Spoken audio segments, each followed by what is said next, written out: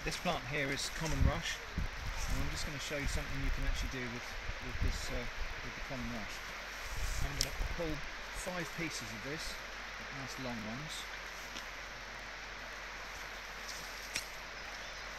and if you follow them down to the bottom with your hand like that, you can pull them out without breaking them.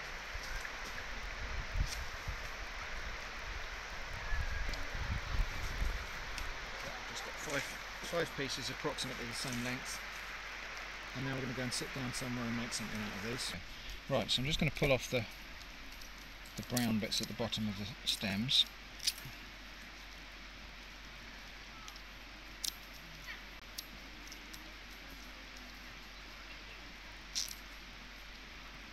Okay. Get all the stems more or less the same length. Okay, what we're actually going to make is one of these. It's a bit like a corn-dolly, but it's made out of water reeds. So start by tying those in a knot, and just a simple single overhand knot. Push the ends through and pull it tight like that. You know if you've got the right sort of reeds, because if you try and tie a knot and that doesn't work, then they're not going to be any good for weaving.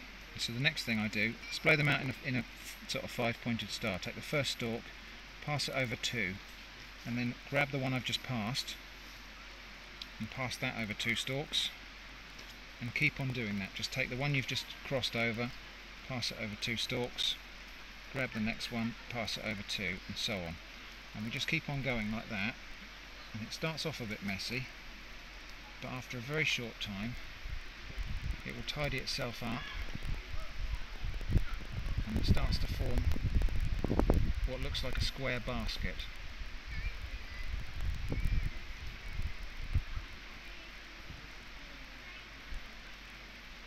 And after a while it becomes a lot easier to work, and you can see it's starting to weave there. And we just carry on like that until we've used up nearly all of the reeds.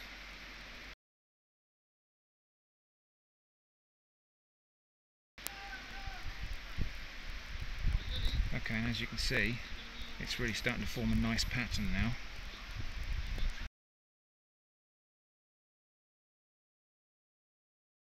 And it will naturally form a kind of bottle shape all on its own. It just seems to do that.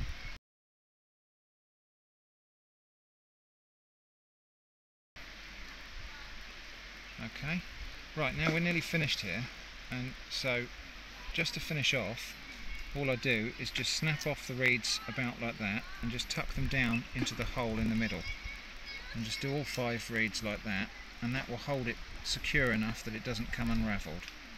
Sometimes, if it's a bit tough, you might just need to get a little bit of a stick and just help poke the ends of the reeds down there. But these reeds are fairly stiff, and so they're going down there on their own quite easily.